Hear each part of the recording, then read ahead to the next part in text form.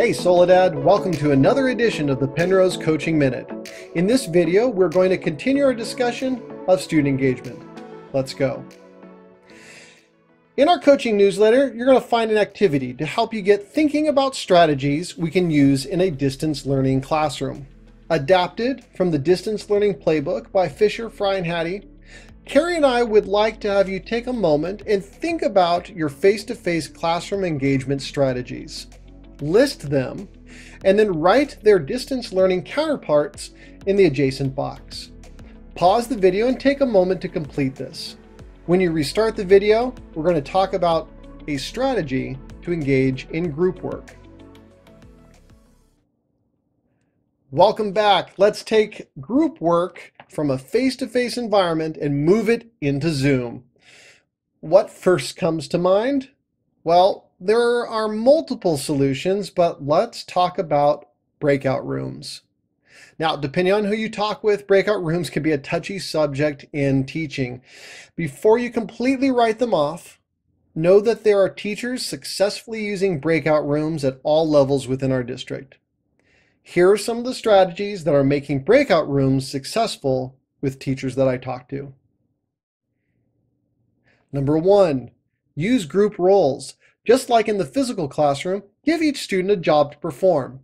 One suggestion is to develop breakout room leaders. Find time to meet with a group of students during office hours or before school who become your room leaders. Instruct them on facilitation techniques and talk with them about the procedures for contacting you if there's an issue.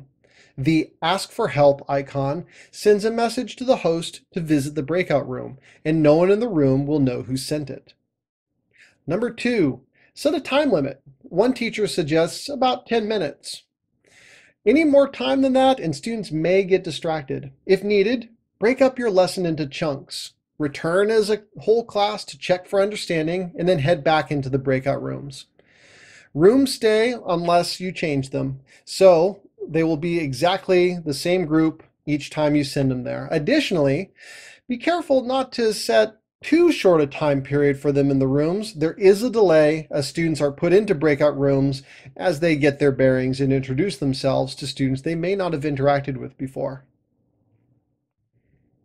Number 3, make sure students clearly know the task. Post instructions in Nearpod, Pear Deck, Google Slides, Classroom, Seesaw, so make sure that they can access the task while they're in their room.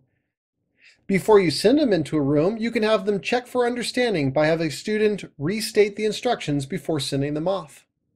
Use the broadcast message function to send reminders during that time. Number 4, have students produce a product. Each group should have something to share when they return. Number 5, if you visit a group, consider doing so with your camera off. According to Doug Fisher, it is surprisingly less intimidating to students when you join a group in progress with that camera off. Finally, to address the primary concern teachers have with breakout rooms, let's consider supervision. Now, imagine yourself back in your physical classroom. You're working with a group of 4 students on one end of the classroom. Could you always hear what was going on the other side of the room? And how did you find out when something was amiss? Remember, we were never able to monitor every student at every moment. And if you have a group that needs a little additional supervision, you can always leave them in the main room to work with you. We hope you enjoyed this video. Join Carrie and me on Mondays from 1 to 2. You can find our Zoom link in the coaching newsletter. Stay safe. Bye-bye.